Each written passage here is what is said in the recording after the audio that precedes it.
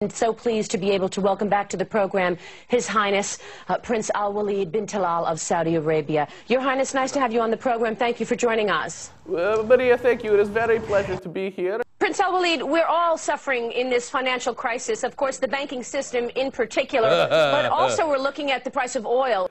Here's an analogy for what Citigroup basically is. Imagine it's a bank, and imagine that this bank has no more money, and that it needs money. So I give it money, and then you're like, oops, we lost it all. It's so hard to explain. I think that, you know, I mean, you have a dog's brain.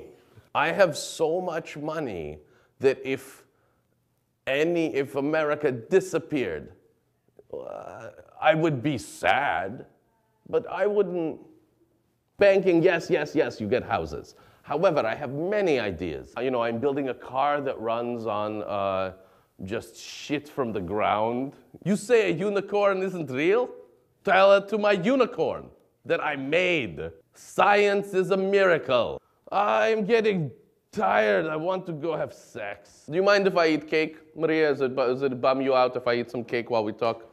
Why do we have to talk about this serious stuff? Let's lighten it up. Yeah, Citigroup. I want Citigroup to be great. What shit do I give? We get it. I'm very rich. You're fucked. I need the money. You need the money. Whatever. Who gives a shit about all this stuff? It's like I just want to unwind, you know? Oh, this isn't. Oh, shit.